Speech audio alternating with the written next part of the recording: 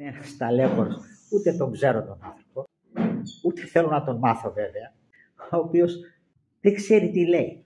Ακόμα και για τα σχολεία που θέλουμε να κάνουμε, και αυτά του φανήκανε άσχημα πράγματα. Και να πει κάτι που να με διορθώσει, θα πω δόξα τω Θεώ, κάνω πολλά λάθη. Να πει ότι εκεί κάνεις λάθος. Ναι. Και δεν είναι, τα βάζει μόνο μαζί μου, τα βάζει και με τον Άγιο άνθρωπο αυτός που εκοιμήθη πριν λίγες μέρες. Τον πατέρα Εφραίμ που ήταν στη Σκήτη, το Αγία Ανδρέα. Κατηγορεί την άλλη την πηξίδα, την πνευματική, στην Κύπρο. Τον επίσκοπο, μόρφο. Είναι για λήψη. Βέβαια, εγώ κάνω προσευχή, είναι αλήθεια, σας λέω αλήθεια. Να μην του λογίσει ο Θεός αμαρτίες.